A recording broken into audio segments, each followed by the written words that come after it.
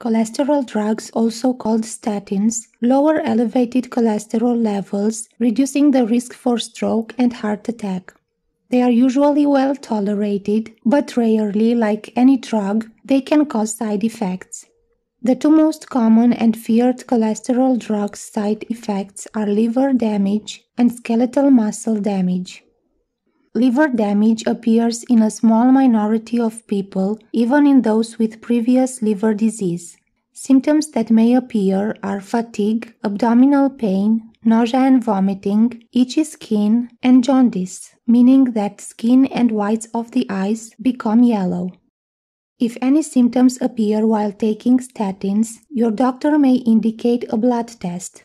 Elevated liver enzymes called transaminases and particularly alanine aminotransferase levels may appear, but in most cases it's a mild to moderate increase that is transient and discontinuing the statin is not indicated.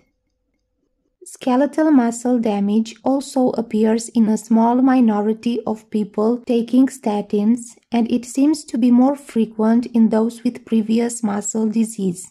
Common symptoms involve muscle weakness, pain, and cramping. If symptoms appear and muscle damage is present, a blood test will show elevated levels of an enzyme called creatine kinase.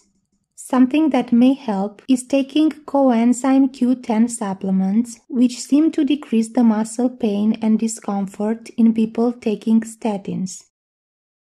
If side effects appear, what can be done is trying to decrease the dose or switch on another statin. The decision to stop taking cholesterol drugs happens in extremely rare cases and is only made by a doctor.